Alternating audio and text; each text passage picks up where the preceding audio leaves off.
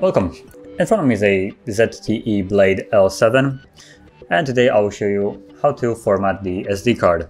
So to get started, you want to open up Settings. From Settings, scroll down till we find Storage and USB right here. Again, scroll down and you will find your memory card. For me, it's the SanDisk. Tap on it.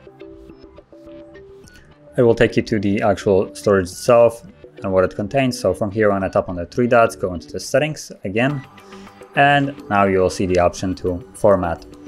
Tap on the format button, gives you a message that will remove all the data from it. So if there's something that you want to keep it, you might want to back it up before you proceed, but assuming you don't, just tap on erase and format. The process will begin, and as you see, it's really quick.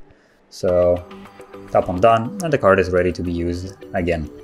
So if you found this very helpful, don't forget to like, subscribe, and thanks for watching.